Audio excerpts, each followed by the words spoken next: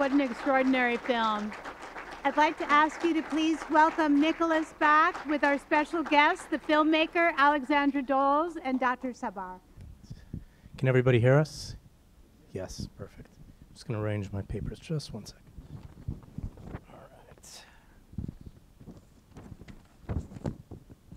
So before we open it up for a Q&A, I just wanted to make sure to introduce Alexandra as well as Dr. Samah and just give a quick biography. And the way that the Q&A will work is after I introduce them, we will have a mic that will be roaming around. So just raise your hand, I'll call on you, and the mic will find you. The one thing that we ask, please, is to keep your questions concise and short to the point. If you do have comments, by all means, do comment, but same thing, just keep them as concise as possible. We're gonna go for about 30 to 45 minutes, depending on how many questions you have. All right. So I'll first start by introducing Dr. Samah Jabr. She is a Palestinian psychiatrist, psychotherapist, and writer. She graduated from Al-Quds University in Jerusalem, Pierre et Marie Curie University and Diderot University in Paris, and the Israeli Institute of Psychoanalytic Psychotherapy. She addresses the individual and collective psychological damage of the Israeli occupation. She was born in East Jerusalem and worked in various cities in the West Bank. She was the head of the Ramallah Community Mental Health Center and is now chair of the mental health unit at the Ministry of Health. As a clinician, she holds a private practice as well and also works as a medical trainer and advisor for local and international NGOs. Can we please welcome once again Dr. Samah Jabr.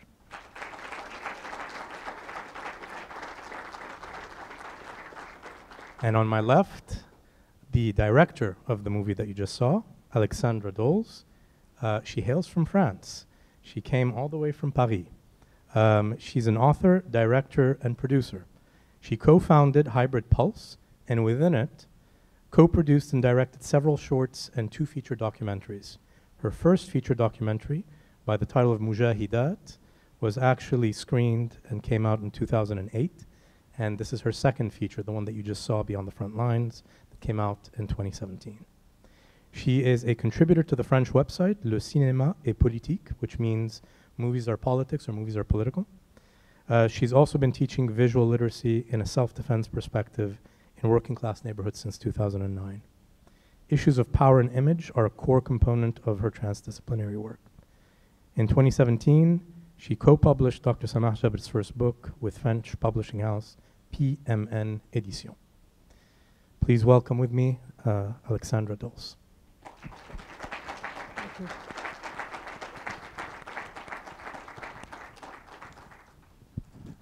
All right. So I'll start with one question and then we'll open it up to the audience. Again, please raise your hand so that we can call on you. I guess the first question I think that a lot of people probably want to know about, and I addressed this to both you, Alexandra, as well as you, Doctor.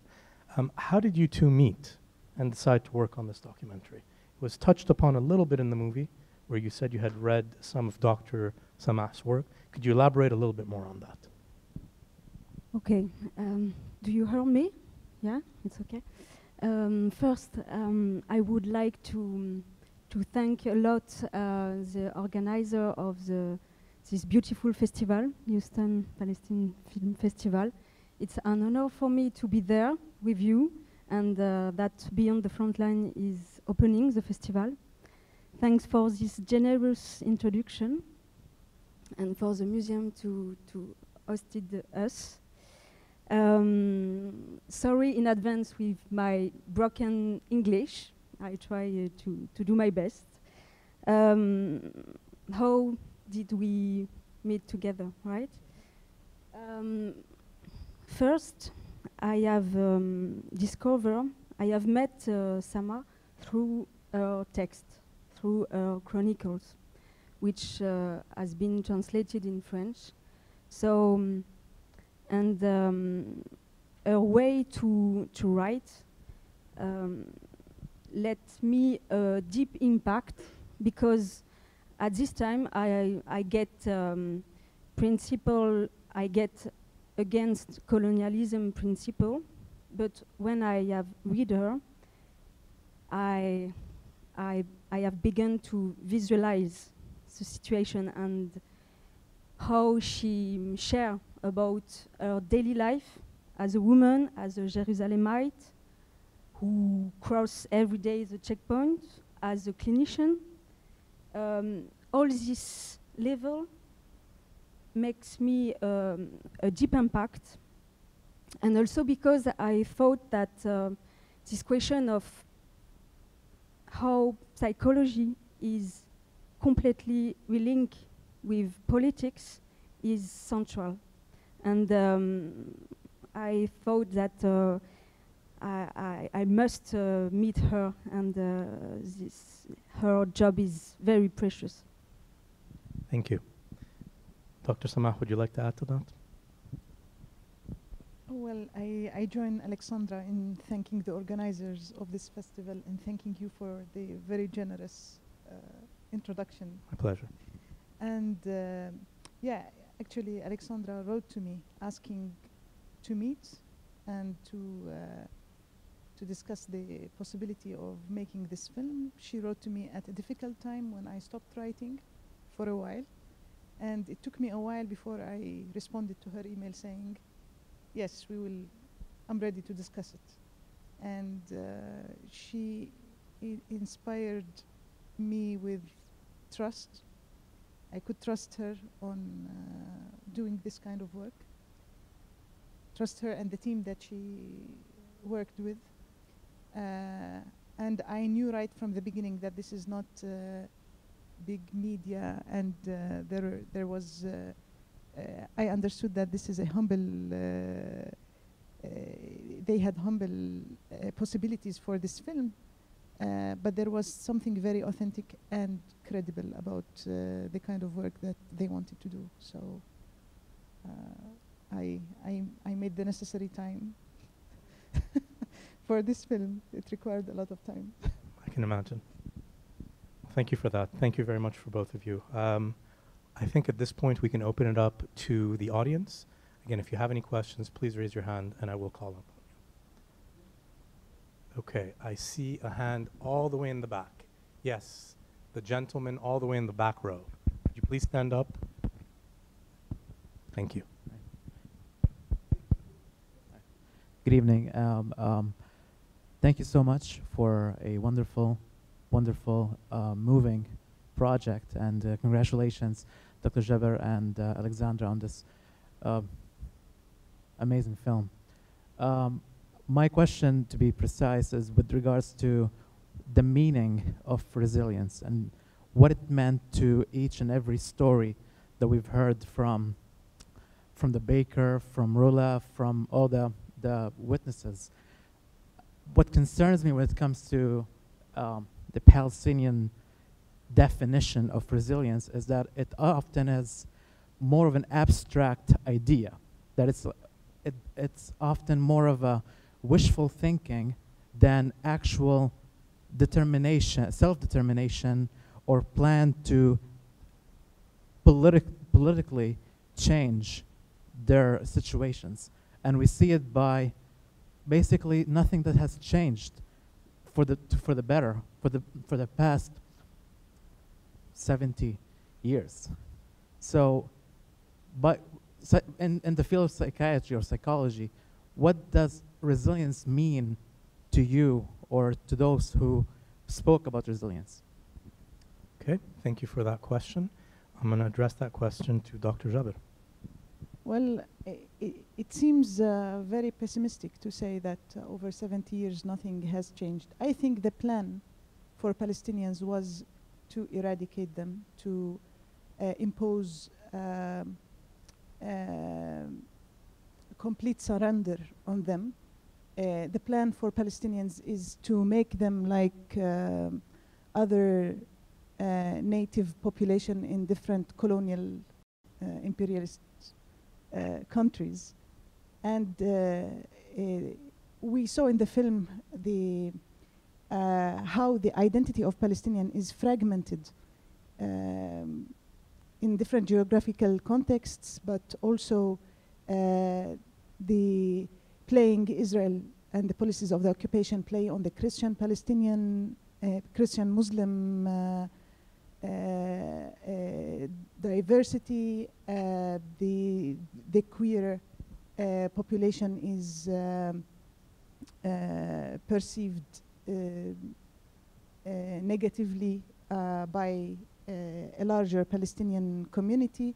And I think the people who spoke in the film, they try to deliver a common message. This is what I hear from in this film. They are aware of the strategies of fragmenting the Palestinian community and creating friction, and they try to maintain the Palestinian identity, nevertheless. Now, the concept of resilience comes from Western and modern Western mental health literature. The concept of sumud is much older. We can read in Palestinian literature that was written during the British Mandate, for example, some texts that are using the word sumud as an individual and a collective reaction to political oppression. And I think Palestinian scholars and researchers have not yet studied how different Palestinians conceptualize the term sumud. And yes, I agree that sometimes the term was misused. For example, there was the front of sumud and tasaddi, which was established in reaction to the in '77, after the Camp David agreement, after Sadat has made the peace treaty with Israel. So there was a coalition in the Arab world that was called the Front of Sumud and Confrontation, and unfortunately it did not last. So it failed to do the Sumud. It was it collapsed in 3 years when Israel attacked Iraq, the nuclear weapon in Iraq. And there are other examples of where the word sumud was used, but it didn't give Palestinians what they expect of resources that can maintain their solidarity and steadfastness. But I think the Palestinian experience can give unusual examples of steadfastness and resilience and coping with the difficult political situation. At least we saw the baker Khadr Adnan, who gives an example of that, and that example is not rare in Palestine. There are very unusual individual examples. Now, a lot of work needs to be done to identify the collective aspects of the sumud and different ways to nourish it, to make it stronger. Thank you, Dr. Jabr. Any other questions? Yes, I see.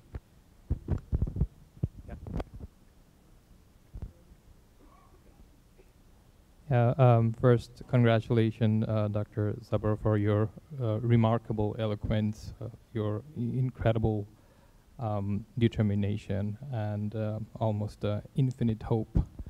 That's really inspiring. So my question is, as Americans, what do you think an American who's sympathetic for the Palestinian cause, how they can contribute to the BDS movement? It's a very live thing. It's going on for a while now. And we already see some effects that minds are slowly changing, even in the political sphere here. If you have any comments on how maybe especially the youth can engage themselves here. Thank you for that question. Dr. Jabr, do you have any insight into that? I think that it is more appropriate to return this question back to Americans, what they can do. And I would ask another question. I think for every person who wants to be in solidarity with the Palestinians, he needs to to understand his motivations, why he wants to be in solidarity with Palestinians, his limitations, his capacities, and how to do the necessary networking with Palestinians to establish equal partnership so that they can work together to realize certain objectives. And maybe people can use some understanding from social psychology to make their work more organized and more effective. And people can be trained to do the solidarity in a good way and effective way. But I think the work starts by asking the right question, why I want to be in solidarity with the Palestinians. And I think people have different objectives and different motivations by doing so. Now, a simpler answer would be look around, see what available venues are there and who is doing this work in an effective way. We have a colleague here from USA Palestine Mental Health Network. This is a solidarity group that is based in the United States, but also in the UK, and we are establishing a French and Belgium networks also. We're trying to create solidarity in the field of mental health among mental health professionals. And I think this is another good example of solidarity where it represents good collaboration between Palestinians and internationals. Thank you, Dr. Jabr. Yes. Dr. Samah, did you ever find out from the mother who said that she danced like a slaughtered chicken after she found out that her son was killed, and you were interrupted at 11 a.m. Did you ever find out why she used that expression? Dr. Jabr?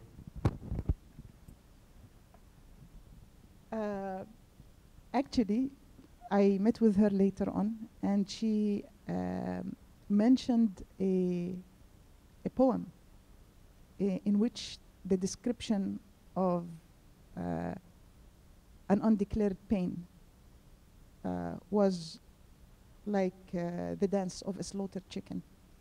I think it comes from that poem. Thank you. I've got one question here from a couple of people. Oh, yes, sorry, go ahead, go ahead.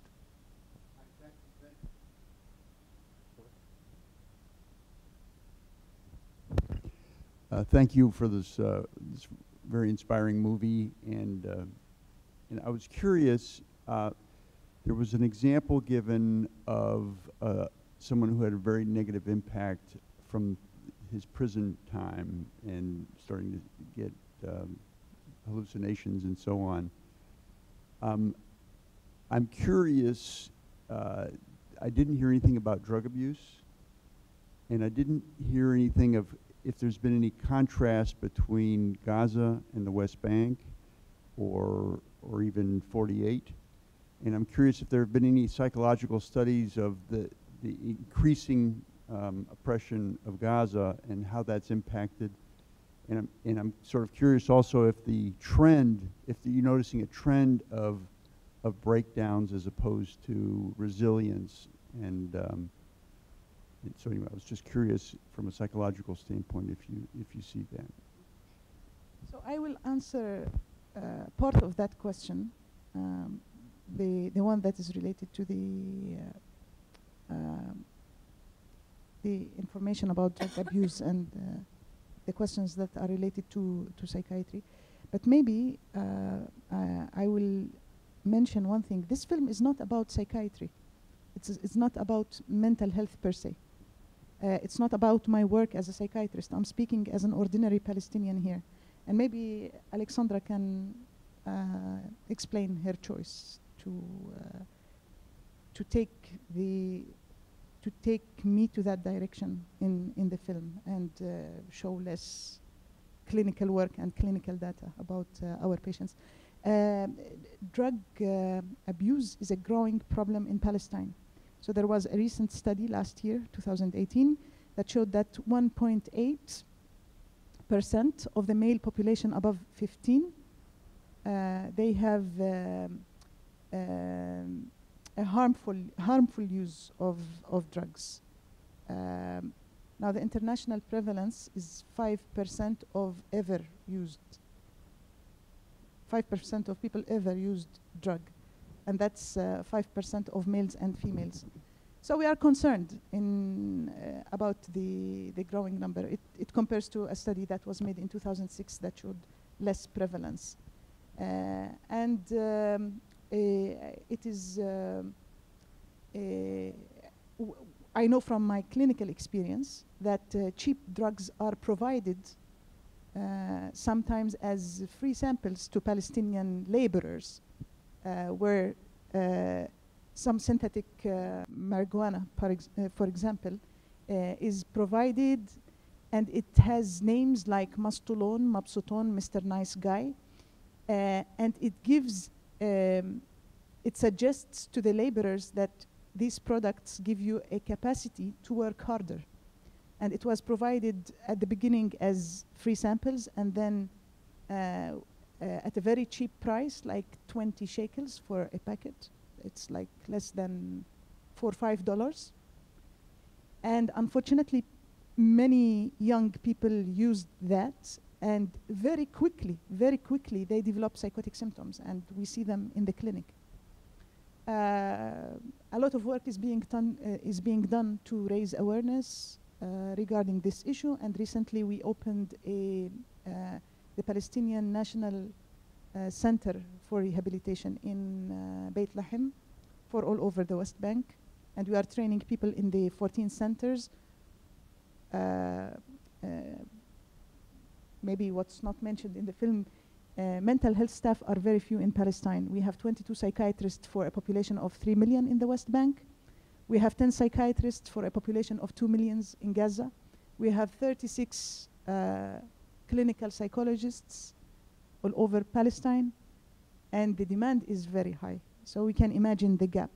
And we have many ways to deal with the mental health gap. For example, we train people who are not mental health professionals, like school teachers, counselors, general doctors, and nurses, to provide low-intensity interventions. The mental health unit that I'm responsible for is supposed to be taking care of mental health services in the West Bank and in Gaza as well. But unfortunately, because of the conflict, because of the partition between Gaza, the political internal conflict between two important parties in Palestine, the mental health unit is not doing its job in Gaza. I have good information about mental health activities there, but this is not part of my official mandate in these years. We hope for better times in which we will be taking responsibility for mental health activities in Gaza. Yes, the situation is different a little bit. For example, the kind of drugs that are common in Gaza, the most prevalent used drugs are doctor-prescribed drugs, or let's say painkiller, for example, opiates and pregabalin, which is also used as a painkiller sometimes. And we can imagine many people were maimed, and they got some of the people who were interviewed for that study, for example, they said that they started using them after amputation and for pain. In the West Bank, synthetic marijuana and recreational drugs are more common. But there are many other differences. This is just an example of that. Thank you. Thank you, Dr. Samah. Perhaps before we jump to that next question, I promise we will get there. I just want to make sure to kind of follow up on what Dr. Jabr just mentioned in her response with regards to how this was portrayed from a cinematic perspective. And so this question is really for Alexandra. Can you provide us a little bit more insight and a little bit more background as to why somebody from France would decide to do a movie about Palestine. And this hopefully ties with the gentleman's solidarity question.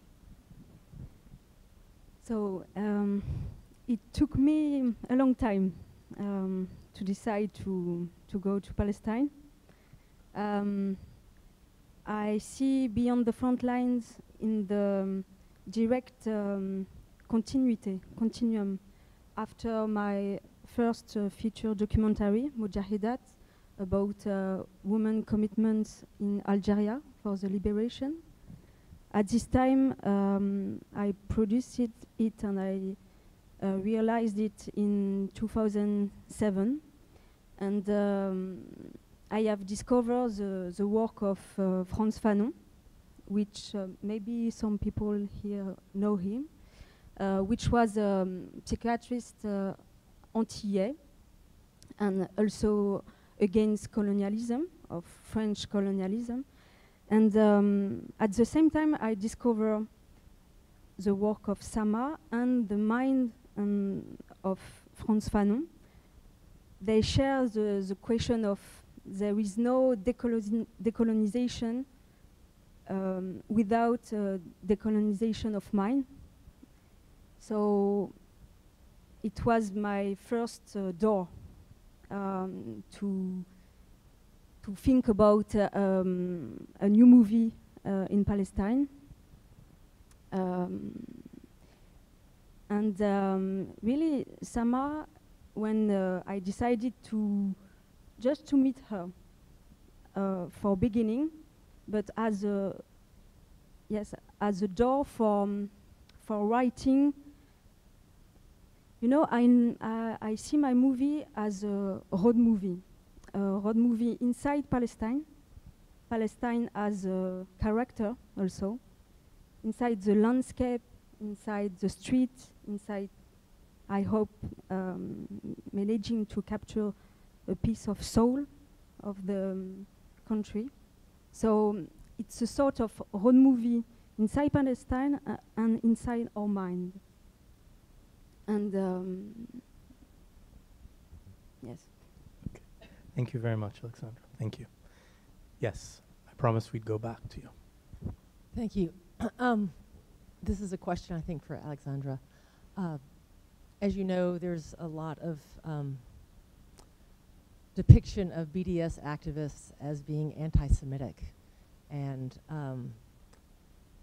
I know in France, especially, there's some of this pushback against BDS and calling it that. So I'm kind of wondering if you, what the reaction has been in France and around the world, and if you've experienced any, even though this isn't explicitly about BDS, but it kind of has a subtle call to it, if you've, what the reception has been and in other venues, especially in Europe, perhaps.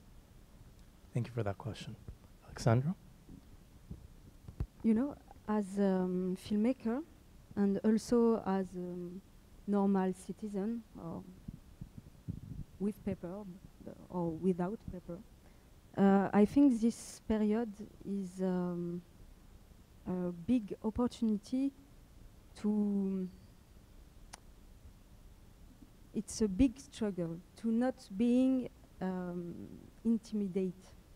It's a question of intimidation, and it's a question as artists or other people as activists, or I don't know, to not be silencing by intimidation, and it's the question of not self-censorship also, because there is explicit censorship, but I think the most dangerous is the self-censorship. When, for example, when when we do the editing during more than 17 weeks, a long time, je pesais. We're weighing. À quoi? Weighing. Ah oui. Weighing. Every words every seconds, every scene. And I imagine what will be the reaction. And if it's legal, if it's not legal, what could be the future in France. And there is something unfair in France, and maybe also in America.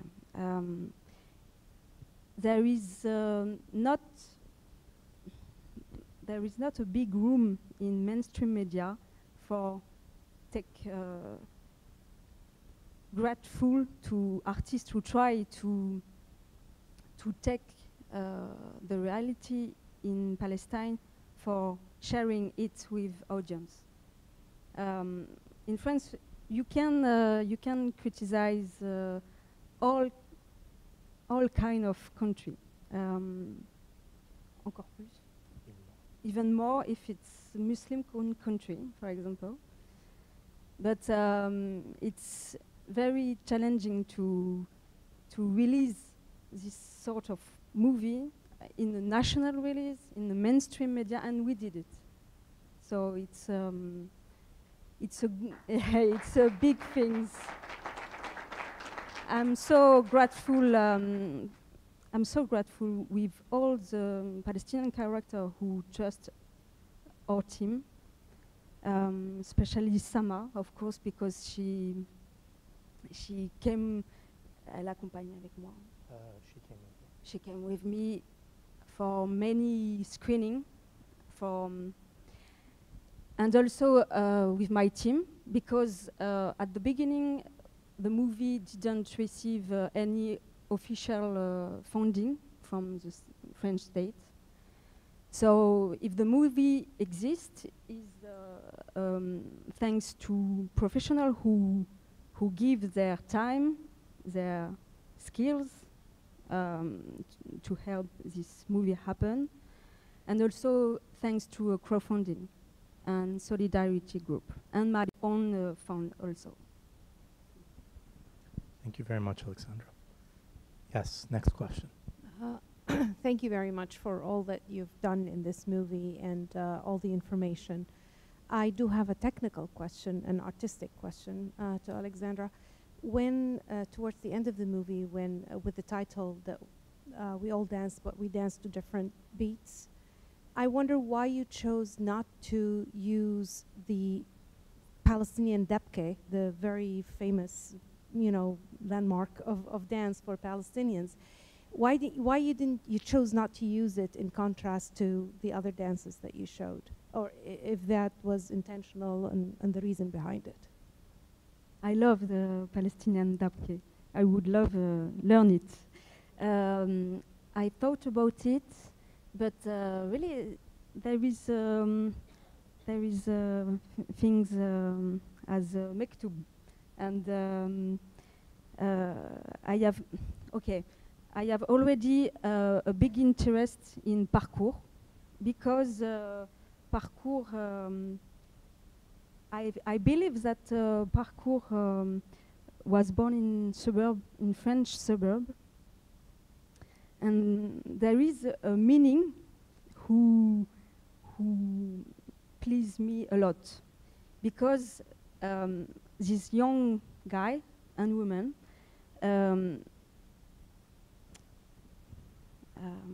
go beyond the wall, play with the wall. And also in France, and I imagine in Palestine, for escaping the cops.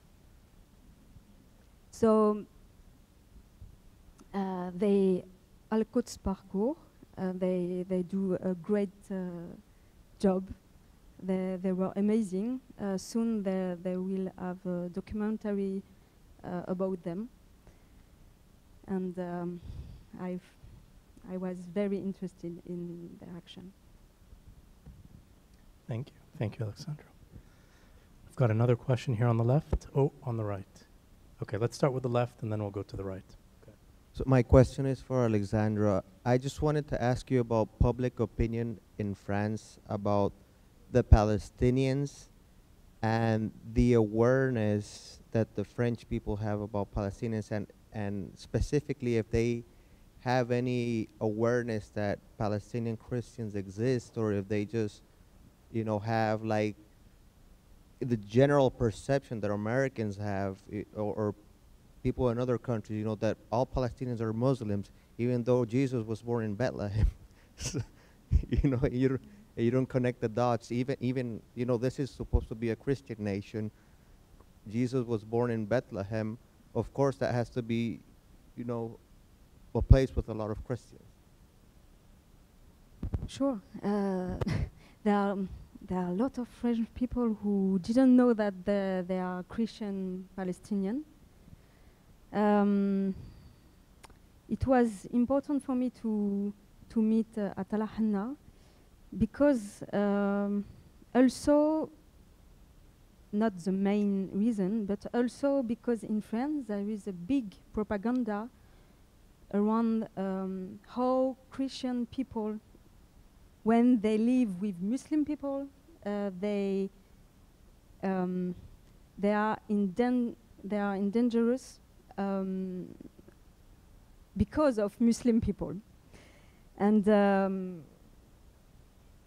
what I find interesting in the testimony of Atala Hanna, first, il déconfessionnalise le conflit. He desectarianizes the conflict. He didn't talk about the situation in religious words. He talked about human rights, justice, and he repeated that a Christian Palestinian or Muslim Palestinian or atheist Palestinian at a checkpoint, they are equal. They are still in face of a checkpoint of soldiers. And this kind of reality, it's very important because what I claim is that is a colonial situation, and we should develop tools to talk about it as a colonial issue. Thank you very much, Alexandra. There was a question on the right. I think I saw somebody raise their hand there. And then we'll go to the gentleman here in the front after. Thank you very much, Alexandra and Dr. Jabr, for this film, which I think it was really very, very powerful. It has really many messages behind it. So kudos to you for putting that. It's really remarkable. I think we should get copies and send them to every member of Congress here to see the so-called Israel shares our values and so on, what it does to the Palestinians.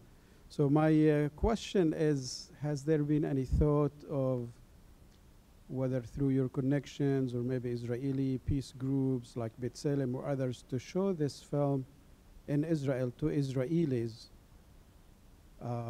Alexandra or Dr. Jabr, or do you think this will make even any difference? I'm going to address this question to both of you, maybe starting with Dr. Samah and then after to Alexandra. The film was shown to a small and very specific Israeli group who asked to screen the film. It's a group called Psychoactive, a group of mental health professionals, Israeli mental health professionals who are interested to learn more and to sometimes support the Palestinian plight. And it was difficult. It was shown twice to two different groups, once in Jerusalem, in West Jerusalem, and another time in Tel Aviv. And there was a lot of silence, a lot of the reactions were very interesting.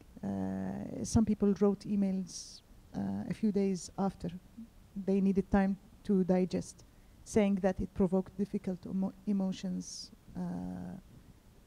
for them. And it was shown to Palestinians as well in different places, in Bethlehem and in Nablus. Maybe in East and Jerusalem. in East Jerusalem as well. And some said that they are tired of watching Palestinian movies. They know that reality, but this film inspires hope. to the Palestinians, and they make them understand the mechanisms that in which power does a lot of psychological damage to individuals. And once they can understand these mechanisms, they can face it in a more effective way. Thank you, Dr. Jabr. Alexandra, would you like to add to that? I think I would like that the movie could be spread more towards the Israeli audience, towards the Palestinian audience, and in an international way, considering also the BDS recommendation for the spreading. But I'm sure that there is an Israeli audience who would like to discover it. Yeah. Okay, thank you, Alexandra. I'm gonna go to the gentleman here in the front, and then I promise we'll go back to you. All right. We'll get to both of you. Go ahead. Thank you so much. We truly appreciate you being here and helping us understand better. My question for Dr. Jabr, if you would so honor me, would be to first of all say thank you for clarifying that this is not a film about psychology or psychiatry. I thought that was very important. So I'm perhaps understanding better that this is more of an analogy that it can be seen in the framework of medicine or psychiatry, but it's not about that per se. However, I wonder if you have identified in your observations certain groups, just as in medicine, that are more at risk, either individuals or groups within society that may be more at risk of this type of psychological damage. And whether you perhaps see samud or resilience as being a type of prevention or an immunization against further damage that may be done perhaps for a younger generation that has not, that may still be able to not become as afflicted. Thank you so much. So when we talk about the psychological damage, what is expected is that we usually use the Western terminology to explain that damage. People want us to give diagnosis and prevalence of diagnosis. And in my work, I try to challenge that and describe that, yes, of course, we see, we have data that shows a higher prevalence of some common mental disorders like anxiety, depression, trauma reactions, which is not exactly PTSD like it is described in the Western society. But there is also another kind of damage that cannot be classified in or categorized in the usual way. There is a lot of the feeling of the internalization of inferiority, the feelings of alienation that are sometimes they are pervasive in the society.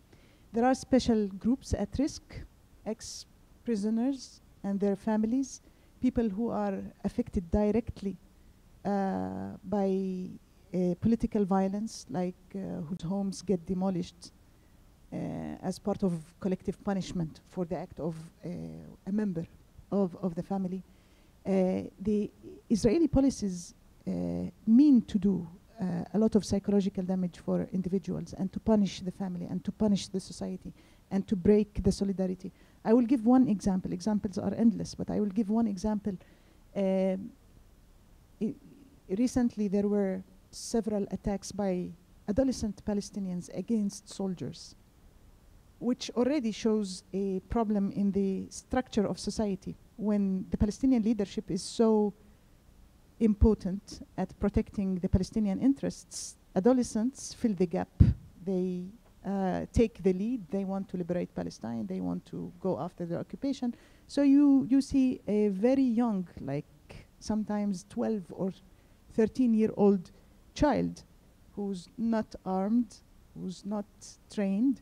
He will take a knife and he will go after a soldier who is armed to his teeth. And at distance zero, they try to stab them. So a person like that gets killed immediately. But not only that, Israel freezes the cadaver, the corpse, the body of that individual for many months. And they get into negotiations with the family. And they accept to return the body after many months of negotiation, but only when the family accepts that the body will be buried in the middle of the night, and only 12 members of the family will participate, sometimes in a different town. There was a time in which when a Palestinian dies due to political violence, he's glorified as a martyr by the nation, and the whole town will participate in his funeral. So there is a very systematic way to destroy the Palestinian solidarity. Now, I don't think that sumud or resilience is an immunization, and I don't think it's a static thing. It's a dynamic quality that includes some characteristics of the individual, but some collective opportunities as well. And it can wax and wane. It can be stronger at certain times and get weaker at certain times. And if we study that in a scholarly way and identify the psychological properties, the psychometric properties of the Palestinian sumud or resilience, I think we can contribute to strengthening the Palestinian sumud. But we talk often about the difficult situation in Palestine. Nevertheless, our data shows that suicide, for example, is, although we see sometimes it gets worse and we have higher numbers, but it is not a big issue in Palestine. In spite of all poverty in Palestine, for example, in Jerusalem, 75% of the population are under poverty line. But you don't see people searching for food in the trash. In spite of all home demolition, people don't sleep in the streets. So there are certain observations that make us say that in general, the population is, there are elements of solidarity. And I think, the family structure is very important. And I think Israel is deliberately targeting the family structure. So the people who are affected directly, prisoners, 20% of the population pass time in prison. Another source of sumud, of resilience that we need to take care of is education for Palestinians. Families are very keen on educating their children.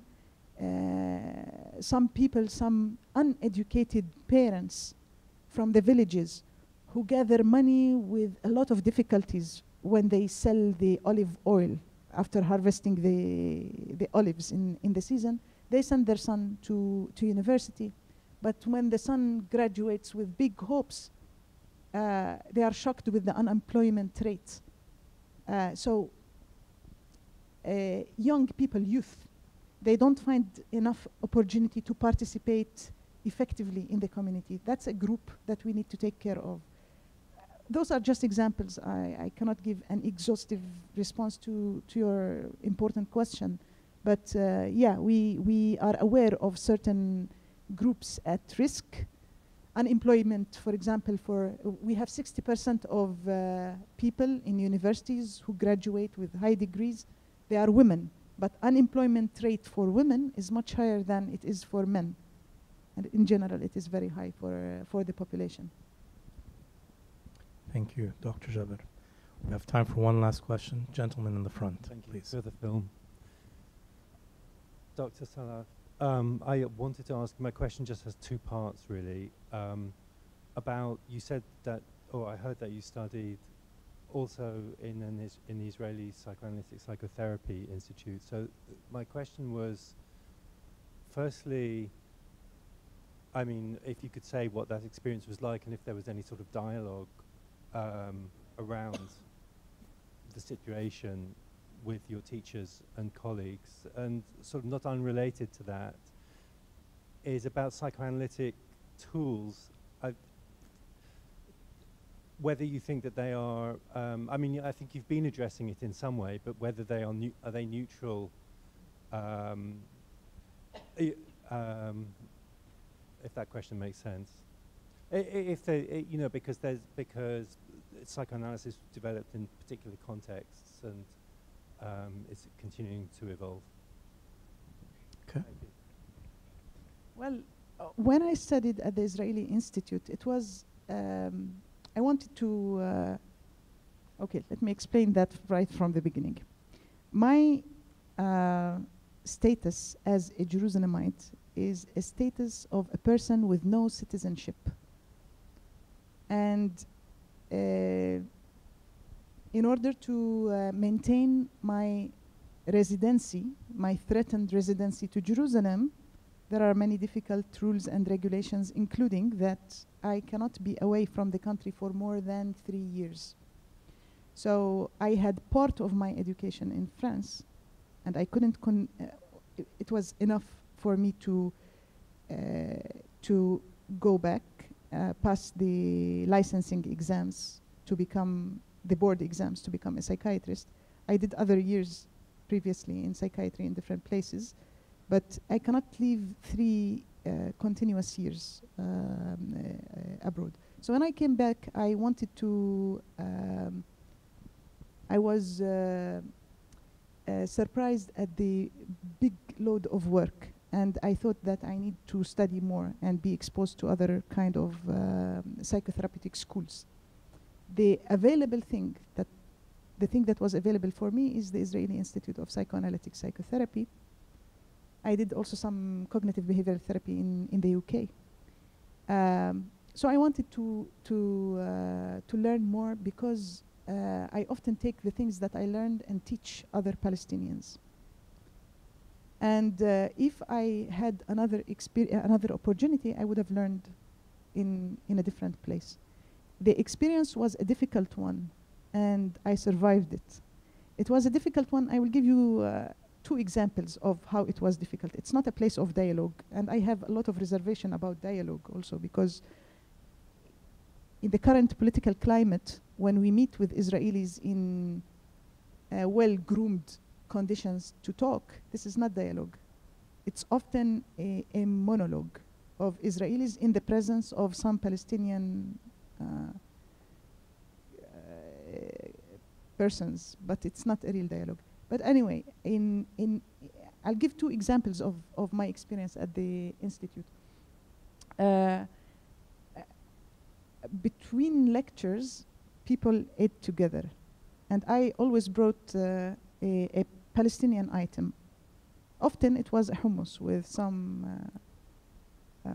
peppers and something like that. And people were very suspicious of the hummus that I brought. So that was one thing. Another thing, I was studying when Israelis attacked Gaza in 2012, and I had a colleague. So at that time, Israelis were debating whether they would do an invasion, like how do you call that? Ground invasion to Gaza, and it was scary. Every Palestinian was scared about that possibility. And at that time, one of my colleagues, who is a reserve soldier, received a phone call during the classes, during the time of studying, and he announced it to everybody that he received a call from the army, and he will go because of that invasion. And the whole class was very empathic and expressing solidarity to him. And there was complete oblivion and blindness to my presence. I was the only Arab, the only Palestinian student in that school. So it was a tough experience, to say the least. Thank you very much, Dr. Jabr, and thank you all very much for all of your questions. This is the end of our session. If you're interested in learning more about this, you'll also see on the website dates for future projections and showings of the movie over the next week here in the US. And we'd like to thank Dr. Liz Berger at USA Palestine Mental Health Network for sponsoring the next week and the trips of Dr. Jabr and Alexandra. Thank you again very much. We hope to see you tomorrow. Thank you. Thank you very much.